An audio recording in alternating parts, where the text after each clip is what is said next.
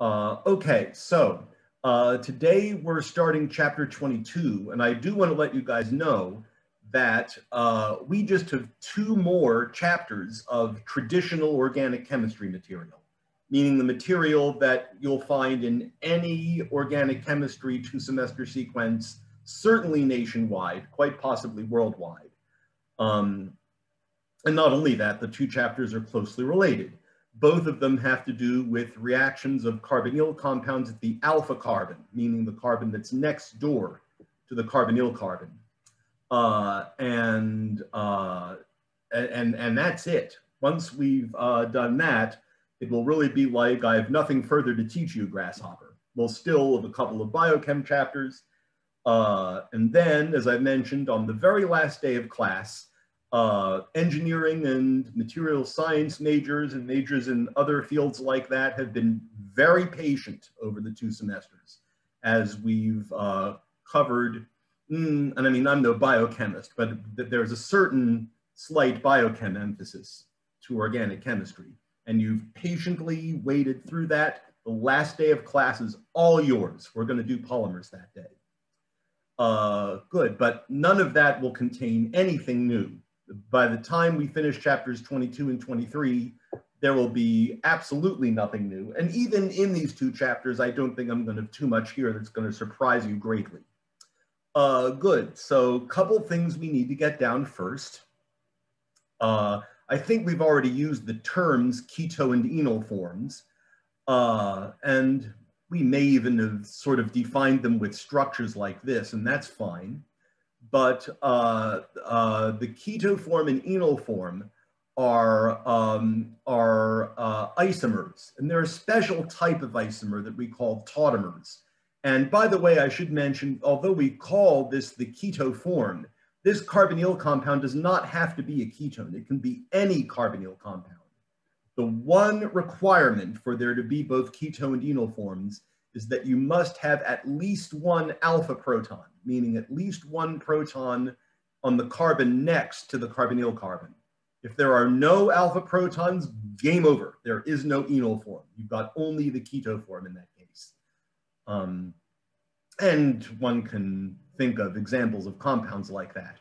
What if you just had benzophenone, which is a carbonyl with 2 benzene rings on it? There's no alpha protons, so benzophenone has no enol form. But as long as you have at least 1 proton alpha to the carbonyl, game on. You can have an enol form. Nearly always, the enol form is disfavored in the equilibrium and the keto form is favored. When I say nearly always, you're probably talking 95+% of the time. We'll go over how you can know when you're in one of that other 5%. And I think when I show you that, it's not going to be anything terribly surprising or upsetting. I think it will make a lot of sense. Please do note, before anything else, this is an equilibrium. I'm using an equilibrium arrow. I've moved atoms in these 2 structures. So these really are flipping back and forth. This is a mobile equilibrium in general at room temperature. And you will have at all times keto forms converting to enols, enol forms converting to the keto form. And that goes back and forth in a very mobile fashion. But again, in general, you'll have more of the keto form at any one time than of the enol form. So this word tautomers, I was thinking of this earlier. I feel like that's a special term for a certain kind of constitutional isomers, which these are. And I'm trying to think if I can rack my brain to come up with another place where the word tautomer is used, except in the keto-enol situation. And nothing, I'm trying, but nothing's coming to mind. But you can call them the keto and enol tautomers, and it may be that that term is special just for the keto-enol type situation. It would have to be something awfully like that, like maybe if you replace the oxygen with a nitrogen, you could call those 2 species tautomers also. But I'm having trouble coming up with there must be one. Maybe I'm just drawing a blank. So that's the first thing to get down, is that as long as you have at least 1 alpha proton, any carbonyl compound, not just ketones, exists in both keto and enol tautomers, and those two are in equilibrium with one another.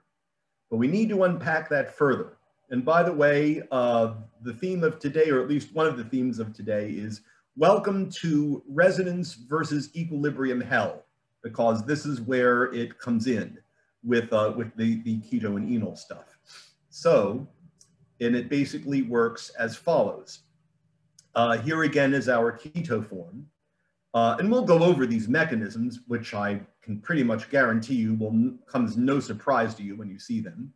But as you can imagine, if you remove a proton from the keto form to get its conjugate base, that conjugate base is called an enolate ion.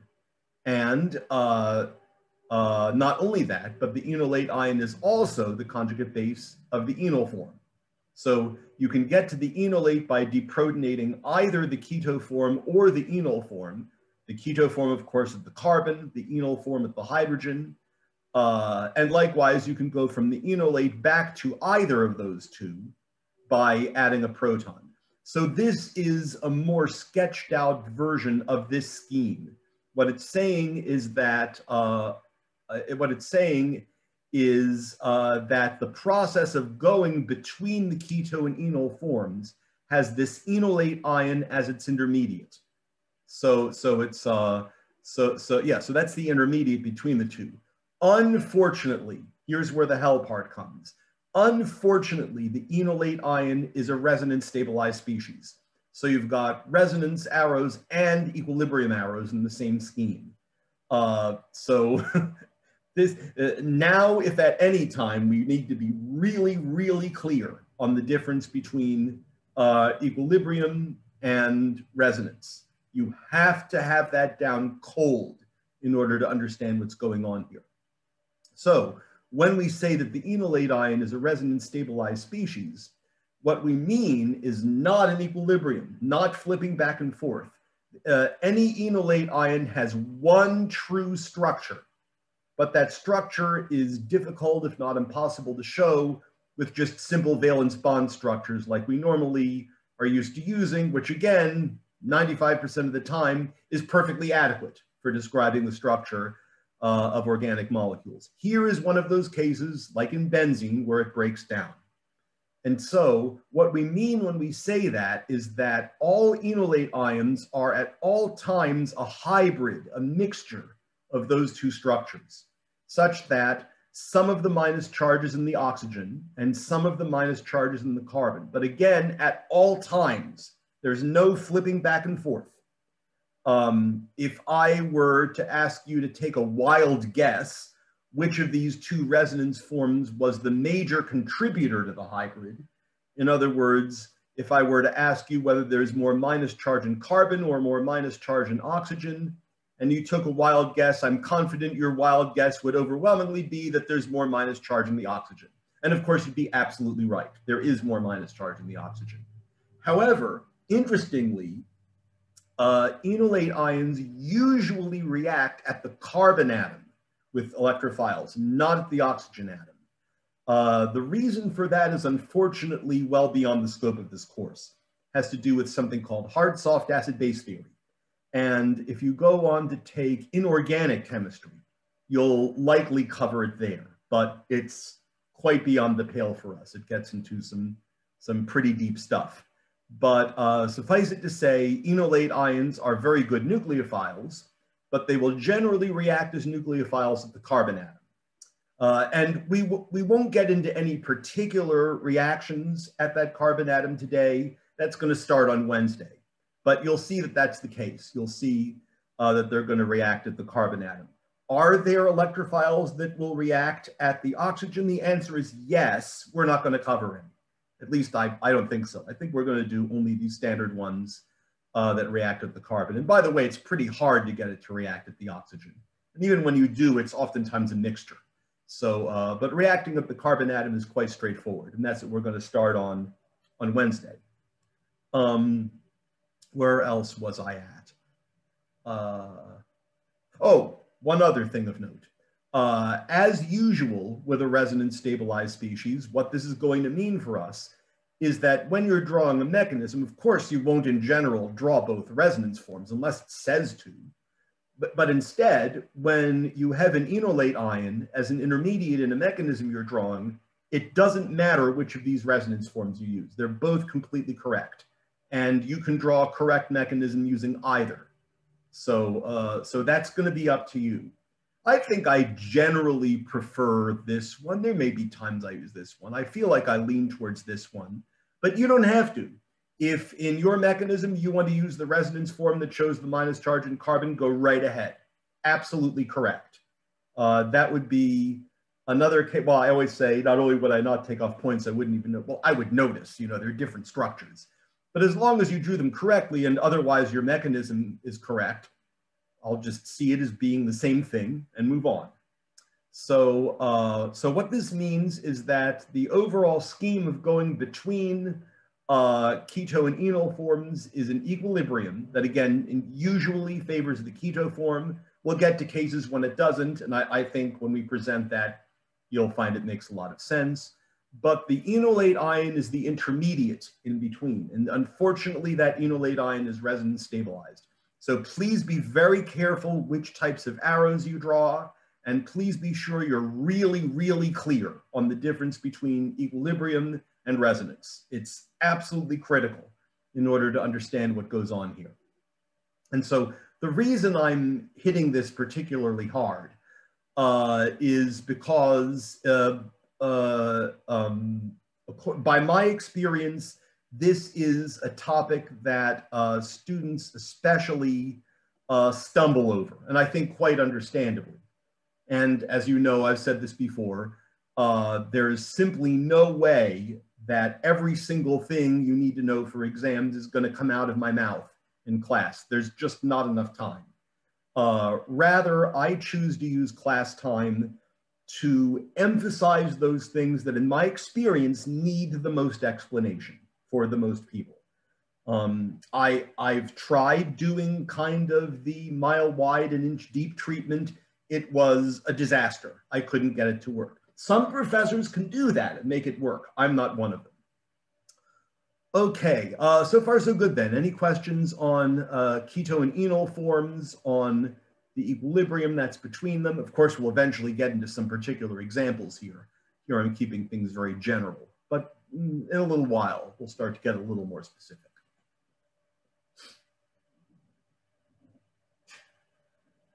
Bella and Barnaby still sleeping in a heap. A cat heap. Good. Well, let's cover this topic then. Why is it that enols are usually pretty unstable? And we can answer that at a couple of levels. We already know that alkenes will react with electrophiles. That was chapters 7 and 8 last term. We know that they can give up a lone pair from the alkene pi bond and react with a wide variety of electrophiles. That's what we covered in chapters 7 and 8. Of course, enols can do the same thing, only more so because the presence of this oxygen, which is electron donating by resonance, will add more electron density to the alkene and make it even more willing to extend out this electron pair and react with that electrophile. And we'll say a little bit more about that in a second, I would think. So that's one piece. The presence of the oxygen makes this pi bond even more electron rich. And so that's why enols are so reactive, so unstable. They really, really like to react with electrophiles, just as alkenes do without the oxygen, only even more so because of the presence of the oxygen. But we could go on. Let's take both of these a step further. And we'll find out, I think, even more about, and of course, we're all fans of the octet rule around here. We really don't want to have 10 electrons around oxygen. So there we go. So let's compare these two intermediates. And I think you'll find a good reason why it is that enols make good nucleophiles. Enolate ions all the more so, because on top of everything we're about to say here, they've got a minus charge also.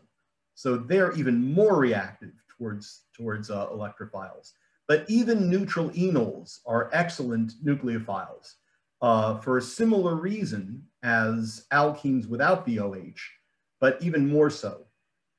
And I think when you compare the intermediates that you get after either of these two will attack an electrophile, you see a noticeable difference. All we really need, and again, I'm being very generic here, so I'm just going to use B for base. All you need is some moderately decent base to come along. That could even be, say, a water molecule if you're an aqueous solution. But all you need to do is deprotonate, and you're done. You've got yourself a neutral product. That's not quite the same situation with the alkene.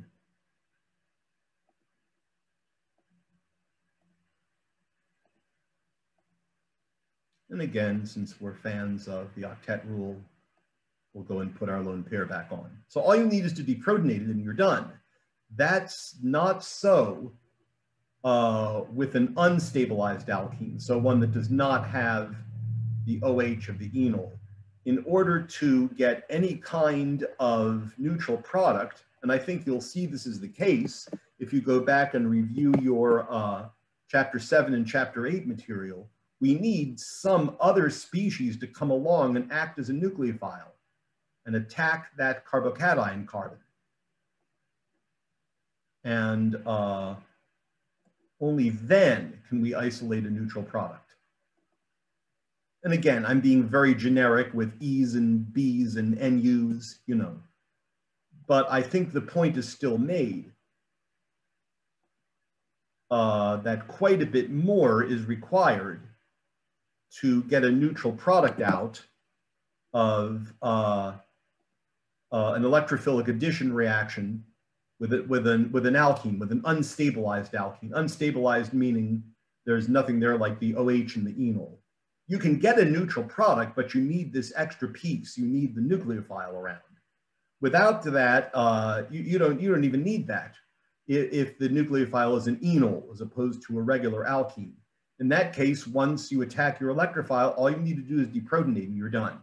And you'll also recall proton transfer steps are exceedingly fast kinetically. They're the fastest type of step there is. So, so that's part of the reason why we have such strong reactivity of even enols, never mind enolates, which are even more nucleophilic. But even neutral enols are quite nucleophilic compared to just an alkene. And these reactions we understand. We covered them in detail in chapters 7 and 8. So you might want to review that. Never a bad idea. It's always good practice for the final exam, which again, recall, as I've said, the final exam, it's unavoidable that it's going to be cumulative for both terms. You can't avoid it because the material is all cumulative. I mean, I'm not going to go back and try to purposely, you know, come up with specific little things from, say, chapter 5 to make 40 points on the exam, the final exam with. But that being said, you got to know chapter 5. You got to know about stereochemistry. You still have to know about R and S forms. You know, it's unavoidable in order to understand the second semester material. Good. Okay, so any questions then on this issue of why enols are so reactive relative to regular alkenes without the OH? And while you think about this, I'll just add, starting next time, we'll get into some particular reactions of this type, where the enol form can act as a nucleophile. As well, we'll cover others where the nucleophile is an enolate ion. Those, of course, will be under alkaline conditions. Under neutral to acidic conditions, though, we'll find that it's the enol form that's going to be the major nucleophile. Good, where are we at? 1228. Okay, well, let me move to my other window over here. Let's consider then for a moment what types of species you would need to tip the equilibrium over so that it actually favors the enol form. And I think you'll find in general, the most common situation of that type is when you have what's called a beta dicarbonyl compound. This compound you could call, oh, what about 2,4-pentane dione, right? 1, 2, 3, 4, or 1, 2, 3, 4 if you count from the other side. 2,4-pentane dione, I think sounds good. This is just an example of this type, but it could be any compound that has 2 carbonyl groups with a carbon in between. And of course, we still need that carbon in between to have at least 1 alpha proton. And we're going to look at some of these later on too, or in this chapter. I'm nearly positive in this chapter we'll be doing the malonic ester and acetoacetic ester syntheses. So they involve compounds of this type. And it's generally compounds of this type where you find the enol form is much more favored or less disfavored than in compounds with just 1 carbonyl group. In fact, it can be favored to the point that the equilibrium flips over and favors the enol form. And I'm only giving you these numbers here, these experimental figures, because I happen to have them in my lecture notes. Of course, I would never expect you to know numbers like that or even speculate on them. But I would expect you in a case like this to say, well, since we have a beta dicarbonyl compound, there's going to be a lot more of the enol form than we would otherwise have predicted, say, compared to a compound with just 1 carbonyl group. And I would say the reason for that is twofold. One that a student in the previous class pointed out is conjugation, and he was absolutely right. Indeed, in the process of forming the enol, you wind up with the new carbon-carbon double bond being conjugated to one of the carbonyls. The same would be true, by the way, if we made the other but equivalent enol form, in which case your carbon-carbon double bond will be here and it'll be conjugated to that carbonyl. So in this particular case, those 2 enols are equivalent. If the original species were unsymmetrical, then they would not be. Here, since they're symmetrical, it's symmetrical, they're actually equivalent species. But that's one of the reasons. You do get a conjugated species, whereas you started with one that was not conjugated. But even more so, what you will find with these beta dicarbonyl species is that when you form the enol, there's the possibility for not just hydrogen bonding, but intramolecular hydrogen bonding. And not only intramolecular hydrogen bonding, but one in which you form a 6-membered ring. And as you know, 5- and 6-membered rings are good stuff in terms of energy. 3 and 4, not so much.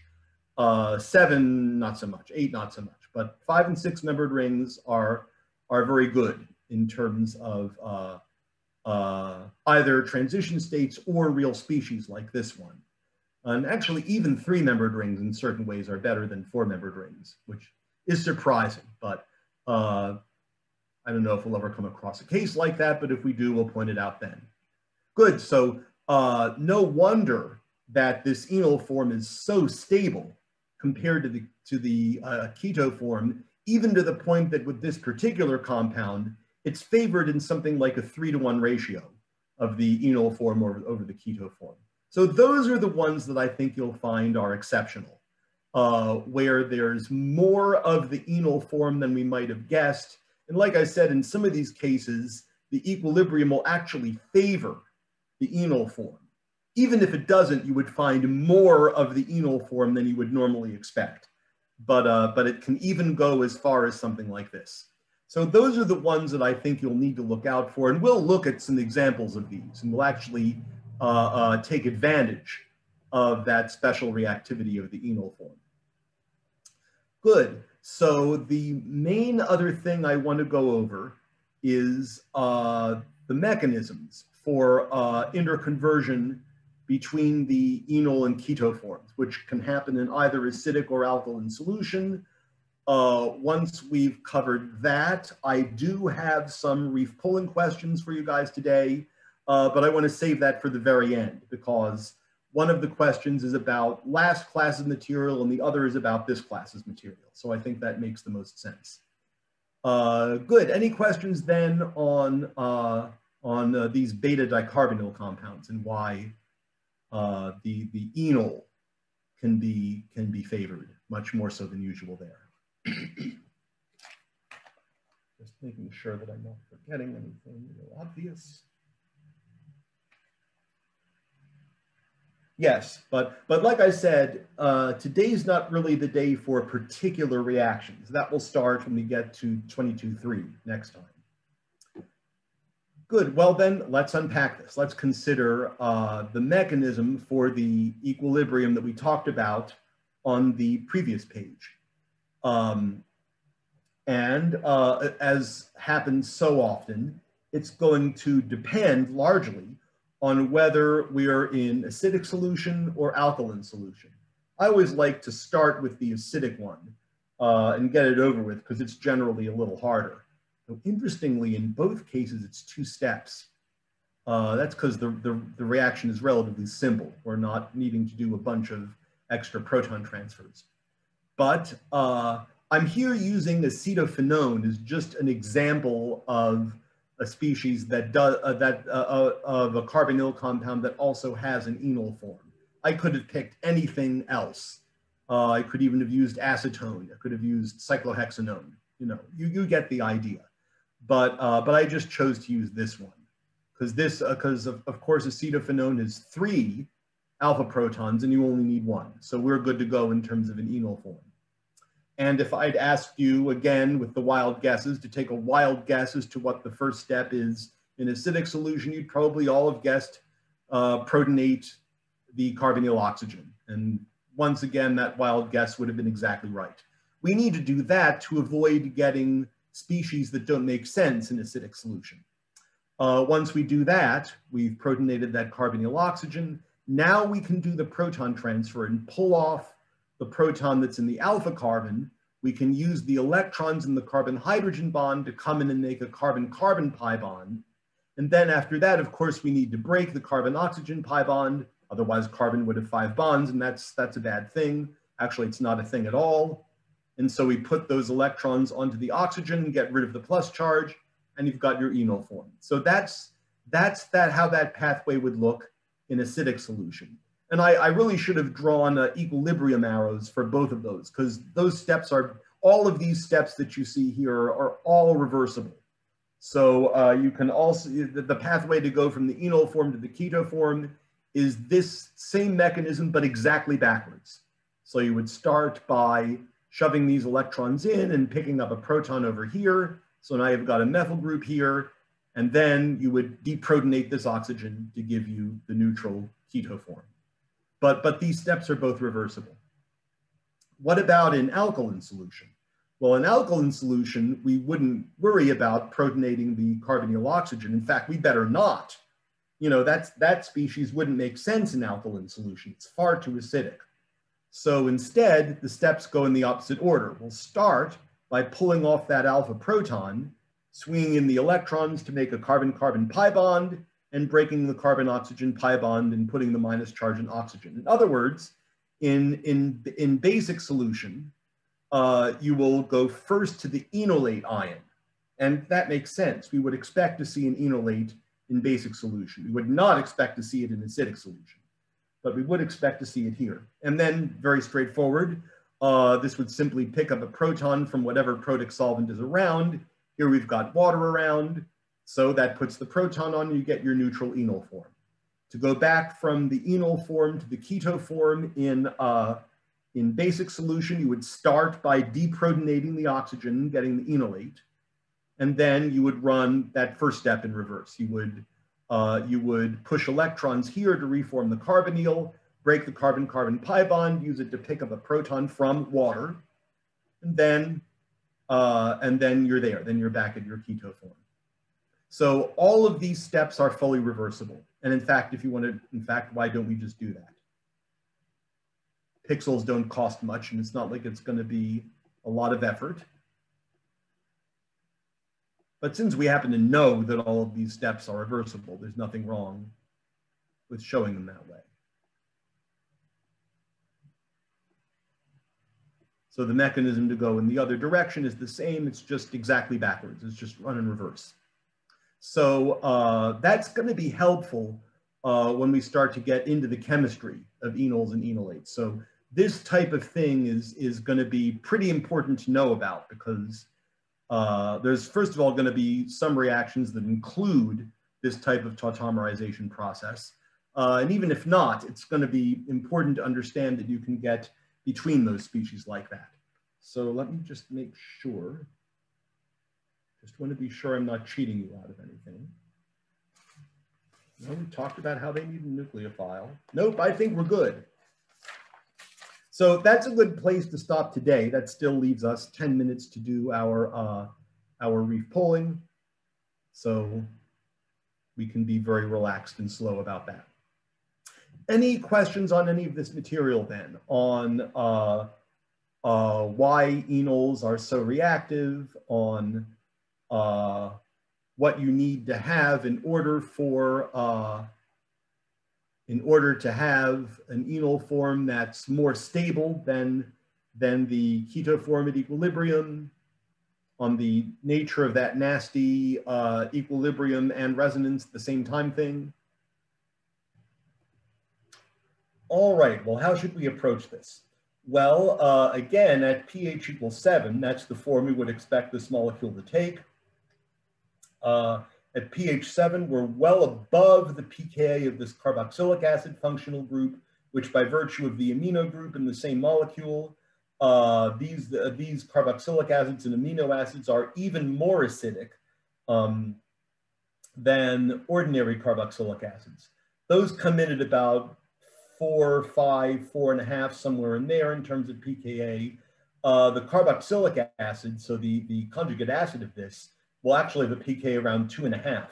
So they're a good 1,000 times more acidic than carboxylic acids normally are. So that's why this is deprotonated, because we're above, at pH 7, we're above that pKa, but we're below the pKa's of these ammonium groups. Those should be more like 9, 9.5, 10, somewhere in there. So at pH 7, we're below that. So these two amino groups are going to be protonated. And so what's our overall charge at pH 7? I guess +1, right? But at pH 14, then we will go above the pKa's of these ammonium groups also. So if they have a pKa around 10 or 9.5, if we're well above that at pH 14, now these will become deprotonated and they will go to the amine-free base form. So NH2 with the lone pair. And as such, that means the only charge left, I think, is still going to be the minus charge on the carboxylate. So unless I've lost my mind, which is always a possibility, I think the overall charge at pH 14 will be -1, which is B. So let me grade that first. I don't think so. I think it's going to be negative. Now at pH 1, what would we have? Well, at pH 1, the carboxylic acid will get protonated again. Now we're below all of those pKa's. So I think in that case, the overall charge would be +3, wouldn't it? But I like, as I said, I like these three pHs, 1, 7, and 14. I don't see the need to muddy the waters further. At those 3 pHs, it's always completely clear what all the protonation states are. So something to look at later, maybe. And then from today's material, move this out of the way. Oh, it's already out of the way, good. Which of the following compounds has no enol form? There is exactly one such compound. And I think we made that pretty clear when we talked about the requirements for a carbonyl compound to have an enol form in addition to its keto form. All right, well, hopefully you'll recall us saying that in order to have an enol form, a carbonyl compound must have at least 1 alpha proton. Fine if it is more than 1, but there must be at least 1. And we've actually used acetophenone already today. There's 3 alpha protons in the methyl group. Likewise, this diisopropyl ketone, or I guess we would call that, what, maybe 2,4-dimethyl-3-pentanone or something like that. This one is 2 alpha protons, 1 on each of the isopropyl groups. So that one is an enol form. This is acetaldehyde, and of course that has 3 alpha protons right here. Acetaldehyde is an enol form. Here you've got cyclopentanone. Cyclopentanone is no fewer than 4 alpha protons. So certainly there's an enol form. The only one that would not have an enol form is this crazy one here, which I'm not even going to try to name. So I think the best answer is D, because as you see, if you look on both of the alpha carbons are quaternary, so there's no protons there. So this one exists only in the keto form. There is no enol form. So I think the best answer is D, as did you guys. Good. So, well, other than that, I believe that's about it. So have a good day, and I will see you all on Wednesday. And hopefully we'll know more about the exams by then.